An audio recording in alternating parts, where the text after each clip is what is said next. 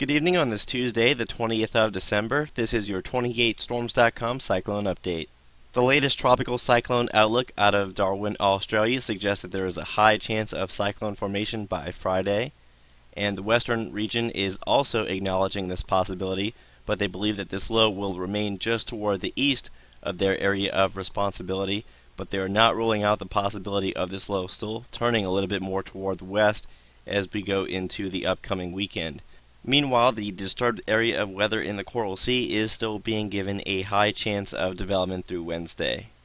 To the contrary, the U.S. Joint Typhoon Warning Center product for the next 24 hours is only giving the disturbed area of weather in the Coral Sea a low chance of cyclone classification, and they do not foresee any threat of cyclone development near Darwin, at least over the next day or so. And finally, toward the latter half of today's video, we are going to quickly review the possibility of medium range development in the northern Indian Ocean. All of this cyclone activity is in response to the active pulse of the Madden-Julian Oscillation beginning to make a comeback over the maritime continent and Indian Ocean, and it looks as though the convective activity will remain above normal for at least the next week. So as we start off with the system located toward the southeast of Papua New Guinea over the Coral Sea, there really still isn't much in the way of any significant organization, but if anything, there has been a slight increase in the concentration of convection compared to 24 hours ago. And perhaps you can see this a little better on the visible and eventually the infrared satellite once we begin to lose some of our daytime visibility. But here's the area of low pressure beginning to get its act together, so this is certainly some improvement from 24 hours ago, as stated just a moment prior to this. And the latest color infrared shows that we really don't have much in the way of significant cold cloud tops developing near that low pressure center just yet, but there is obviously a very significant cloud canopy along with some moderate to heavy precipitation heading toward the southeast in the general direction of New Caledonia. So we have some active weather ahead for residents along New Caledonia, and the water vapor shows an increasingly diffluent pattern over this area of low pressure. So it looks as though conditions will be marginally favorable for some additional slow development over the next 24 hours. And then as the system begins to sink below 20 degrees south latitude, it will start to encounter much more in the way of westerly winds aloft, along with cooler water temperatures, and significant weakening will quickly commence thereafter. So just to recap, any cyclone development in the Coral Sea will be relatively short-lived, and the impacts along the Queensland coast will be very minimal as the center of circulation will remain well offshore, and the main threat will be some heavy rainfall within New Caledonia. Now as we switch over to the disturbance that is now pushing out of the Gulf of Carpentaria and inching a little bit closer toward the Arafura Sea, we still don't really see a well-defined area of circulation or low pressure, and it will more than likely take at least an additional 48 hours for this system to begin to get its act together. And we see the relatively same setup here on the standard infrared as we just saw with the visible, and the latest enhanced infrared shows quite a lot of intense convection, but there's really no organization or concentration to it. And as we turn on the water vapor, you still get the picture that we have some moderate easterly wind shear aloft, so conditions aren't perfectly favorable for development just yet. Meanwhile, if we go back to a regional perspective using the latest low-level vorticity analysis, the vorticity max associated with the disturbance in the Coral Sea has become a lot better concentrated and defined compared to yesterday. So if this system is going to attain cyclone classification, it very well could do so within the next 12 to 24 hours before conditions become a little bit more hostile, and the weather near the top end certainly isn't very organized just yet. And as stated before, it's more than likely going to take at least another 24 to 48 hours for it to get its act together. As we take a look at the latest wind shear pattern in the mid to upper levels, we see that mid to upper level ridging is dominating much of the Gulf region, but just toward the north we do see some easterly wind shear, but all of the models show this easterly shear beginning to relax over the next 3 to 4 days, and that is the main reason why we are concerned about cyclone development in the Arafura Sea. The following is the latest 200 to 850 HPA vertical shear forecast from the GFS model, and the current initialization shows that much of the shear is located over the central and southern portions of the Coral Sea, westward into interior Australia, with the favorable light upper level winds located near the top end, and we do notice that there is a small core of upper level ridging with the associated shear just toward the north, but this upper level ridging is forecast to advance more toward the Arafura Sea, especially as we get into 72 hours. And this is a very favorable pattern once we get into day 3, with that upper level ridge located directly over the tropical disturbance. Meanwhile, the system in the Coral Sea is forecast to continue moving toward the southeast into this rather extreme shear zone, so we are not overly concerned about a significant tropical cyclone impacting New Caledonia. So with that said, here is a more detailed look at what the GFS is forecasting near the surface. And as we go into 72 hours, what is left of the Coral Sea cyclone is passing between New Caledonia and Queensland, so no direct impacts are expected. Again, mainly just some heavy rainfall from some of the outer bands. But notice here, just toward the north of Darwin, that is the general timing where we expect the system in the Arafura Sea to really begin to intensify.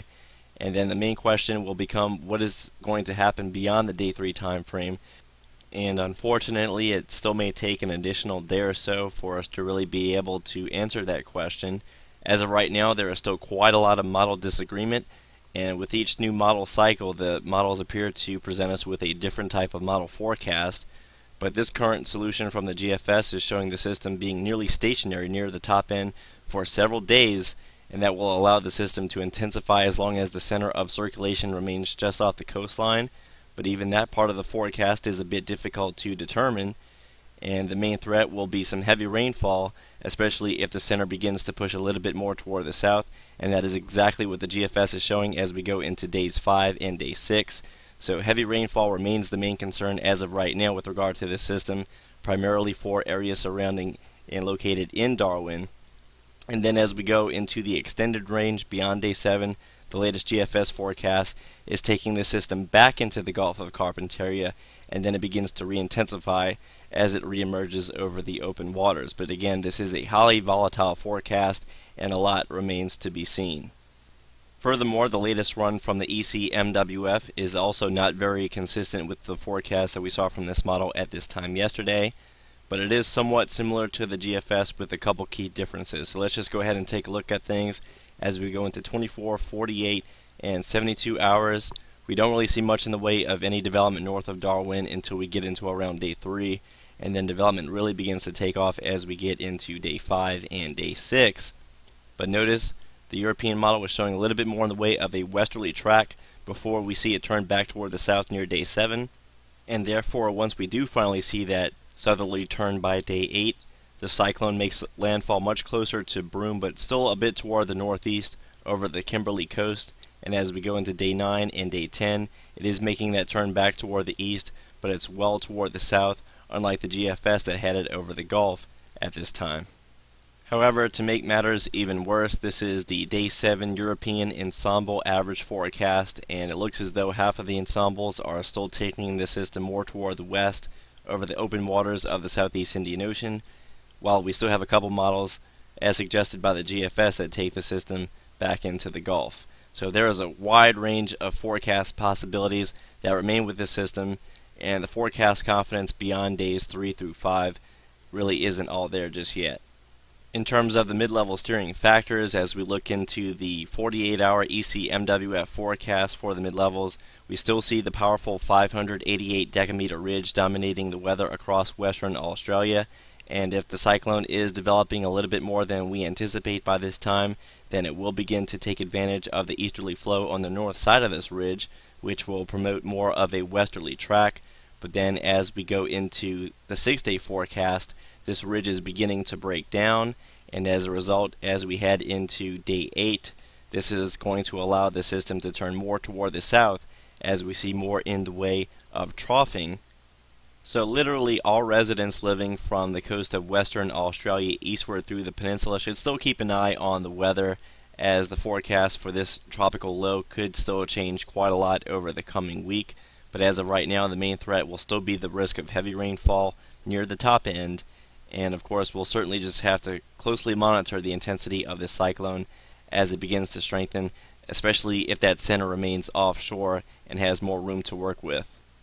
And really quickly, I just wanted to point out that along with that active pulse of the Madden-Julian oscillation spreading through the Indian Ocean and maritime continent, we're also beginning to see an increase in convection over the northern Indian Ocean. and this region will be monitored very closely for development, especially in the medium range. The good news is that as of right now, the easterly winds in the mid to upper levels of the atmosphere is not conducive for tropical cyclone formation, but some of the dynamical forecast models are beginning to lower the surface pressures between days 3 and 7. As a matter of fact, this is the latest ensemble average from the ECMWF for day 7, and basically what this tells us is that the European ensembles do suggest at least some disturbed weather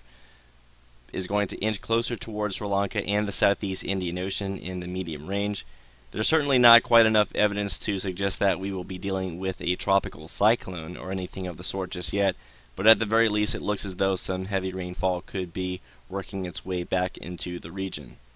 So thanks again for viewing the latest tropical weather video update from 28storms.com/cyclone. Once we do get some classified systems near Australia, we will be adding more real-time content to the website so that 28storms.com can be a one-stop source for all the information that is available to viewers on the internet. So thanks again, and we will have another video update by this time tomorrow.